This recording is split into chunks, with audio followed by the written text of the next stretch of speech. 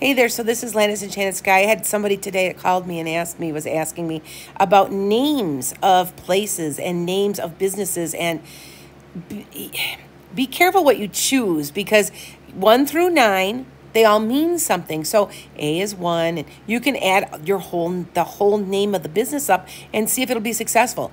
How could it hurt, right? I had somebody that was asking me about handyman business. She added it all up, and it was a 6. I said, well, 6 is a derivative of 2. It's stable. It's trustworthy. That would be fine. And she's like, oh, okay. I don't think that there's an accident to any of the name choosing. My page, Lana's Enchanted Sky, is an 11. It's a master number.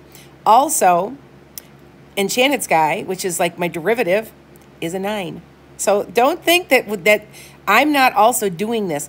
It can't hurt, but I'm telling you, it's a psychological thing, and it really works. So try it. The next time you pick a name for something, even a pet, make sure that you're using your numerology, 1 through 9. So looking at top, you can see 1 plus, it's like that, okay?